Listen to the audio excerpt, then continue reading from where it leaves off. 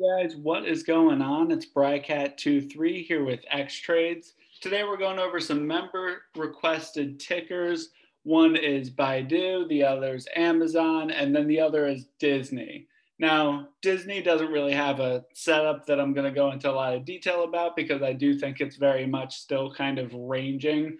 So, more of the technicals are going to be focused on Baidu and Amazon.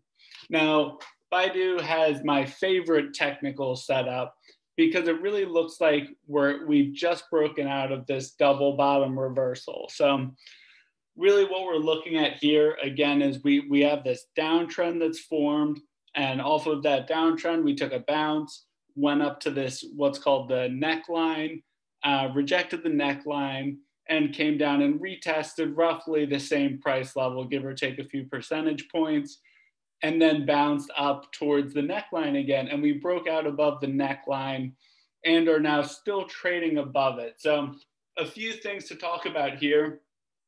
With these double bottoms, the percentage meeting price target is pretty good. So you're looking at about a 65% meeting price target once you do break out of the trend line resistance or the neckline.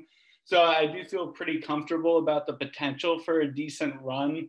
However, you do have to keep in mind that when we have these throwbacks in price towards the old resistance area, it does kind of lessen the percentage move that you could expect to see after the breakout. So the performance isn't quite as strong once you get a throwback. So it's not the most ideal situation, but again, it is tradable because if this is the low volume pullback that I do expect it to be, then we will take a bounce off of support and we'll probably find a nice reversal candle in here over the next day or two. So that's definitely something to keep an eye on. And there could still be a strong move in price because, again, this 65% meeting price target does include throwbacks and non-throwbacks alike. So that's just kind of like the blended average. So again, it doesn't mean that this doesn't have the potential to move forward just because there is a throwback to the support zone. So definitely think that this is a pretty strong play overall, and I would keep a watch out for it over the next couple days. And I think that there's potential for it to run right into that 215 or 216 price area. So again, the reason that I say that is with these double bottoms, you take the distance between the neckline and the double bottom area. So again, where those two supports formed when prices rejected from the neckline and when prices first came down in the downtrend. So we're looking at that 183 price range, 182 price range. So that's really what we're taking. And then obviously we know that our neckline is right around that 203 price area. So again, it's the spread in between those, which is right around $20, $21. Again, give or take a couple cents. And then we multiply that by our 65% meeting price target, which gives us roughly a $13 move. And then we take that 203 neckline resistance and add that $13 move to get our kind of price target, provided we stay above this old neckline and what should now be acting as a support. So that's kind of what we're seeing. And again, it's nice when you see these price targets have confluence with areas that were previously areas of support. So obviously this 215, 216 price area, you can see previously there was some higher volume concentration in these areas, judging by the candles that occurred here, just again, the count of candles and the amount of consolidation that we had along this price range. So you can definitely see that this will be a sensitive area to break. So once we do get, if we do get that continuation to the upside and we're able to hold this support and make a bounce, then that 216 price area would be a good target, again, because we'll likely have to consolidate after we continue upwards, because this should act as an area of resistance, because previously it was a strong area of support. So definitely keep an eye on that. But again, I do like the setup overall, and I'd be bullish pretty much above this lowest candle wick. So I'd be bullish really above kind of 201 in terms of maintaining my bullish bias for this double bottom to play out, but there could be some selling below 201. So definitely think that there's good upside here.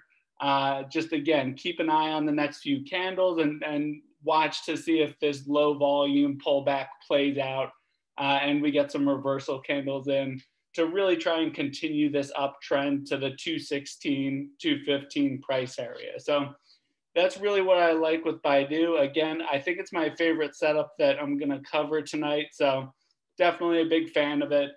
Really healthy pattern. Really nice to see the double bottom just having really a nice equilibrium in terms of the time that it took to form both of these bottoms. So it's really nice to just see an even distribution in price and then just a good breakout. But again, we're just kind of lacking the volume and the surge that we needed in price. So we're getting that throwback back to support and then hopefully bouncing from there. So again, really like BIDU. And I'd love to see it run to 215, 216 over the next few weeks. As far as Amazon goes, this is one that I definitely won't be playing, but I do think it's good just educationally to go over it because this is definitely kind of like a bear flag setup. Again, it's on the hourly time frame, so it's going to have a little less conviction than some of your longer term time frames that you're watching. But really what we have here is a pretty strong downtrend that formed essentially starting at that like 3,500 mark, 3,510. And that's where our flagpole formed, running down to this essentially this 3,400 price level. Just kind of rounding it to make it a little easier. But essentially we ran down from 3,510 to 3,400 pretty quickly and on pretty heavy volume as well. And then we bounced and prices kind of channeled upwards. And really this is kind of like the flag. And with these flag poles and both bearish and bullish flags, it's important to remember that the price targets are determined by, again, the height of the flagpole. So we take this 3,510 and this, 3,400 essentially, and we subtract that to get the height of the flagpole, which gives us, 115 or 120 as the kind of full height of the flag. But then we look at the last touch of this resistance area. So in this uptrend, we measure the expected move from the last touch here. So it's going to be that 3,470 price level. So again, it's not measured from the break of support. It's measured from the last touch of resistance within the flag. So I think that that's something that's always important to touch on, regardless, just because it's something where it's different than a lot of other price patterns. So it's something that's good to keep in mind. So again, I definitely won't be taking any positions against Amazon just because I definitely don't like betting against Amazon. But just looking at this purely from a technical standpoint, I do think that this is just a nice setup for a bearish flag and a bearish breakdown and continuation. So really based on this, again, the height of the flag being around $115, percentage meeting price targets are pretty low for bullish and bearish flags, just again, because there's usually such a large expected move.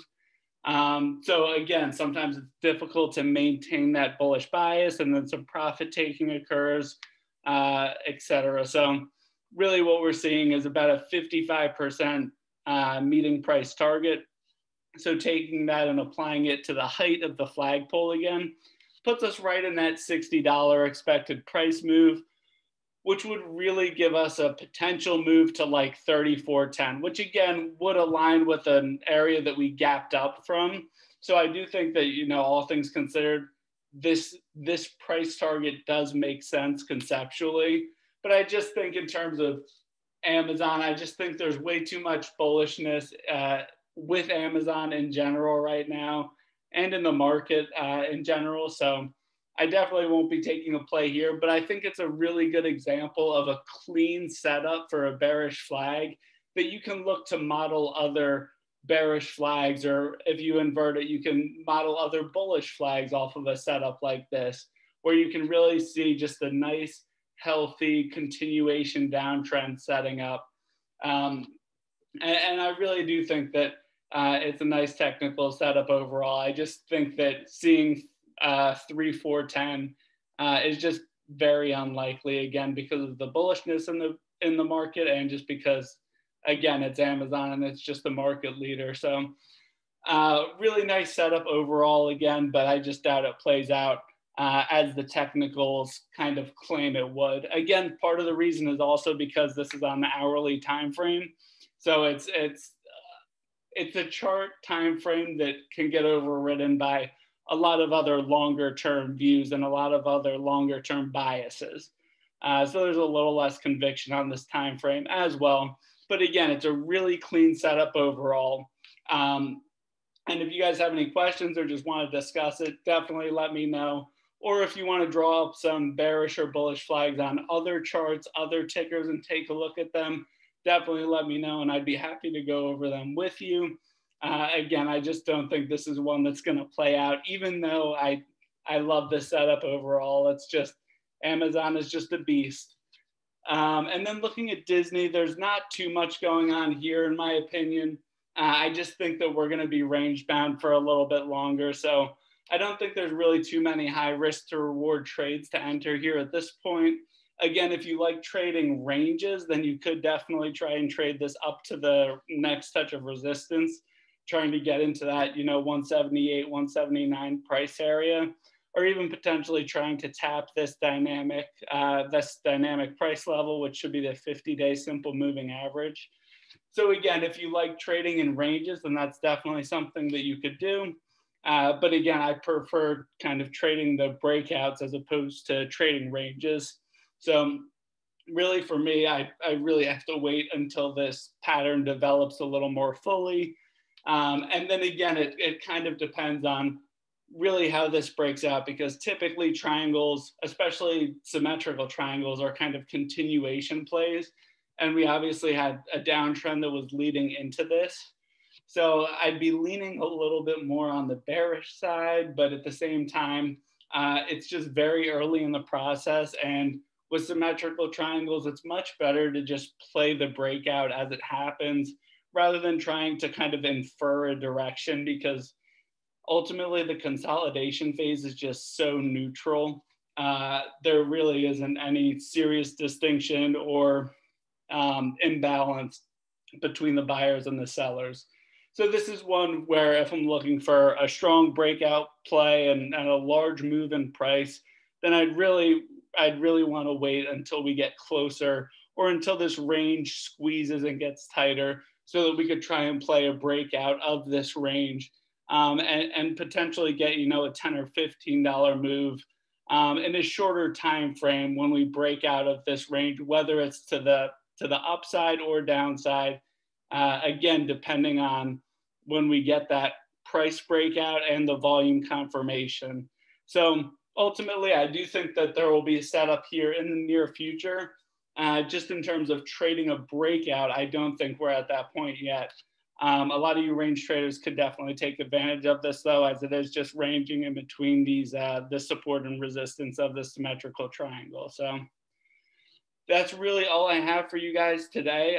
Again, if you have any questions, feel free to leave a comment below or reach out to me in the chat. Again, BIDU, I think, has the best setup. Amazon is really just a good example of a bear flag. I definitely don't expect it to play out, but I do think it's a good example for you to model bear flags off of, and just to see how they look conceptually and how to measure your price targets. Again, because the bear flags, you have to take the height of the flagpole and use it against the last touch of resistance, as opposed to, the area where we broke out from. And then Disney, obviously, this is just premature, personally, for my trading style. But again, there definitely could be a play here if you like the ranging trade. So if you guys have any questions, let me know. And thank you so much for joining. And I hope that you guys have a great day.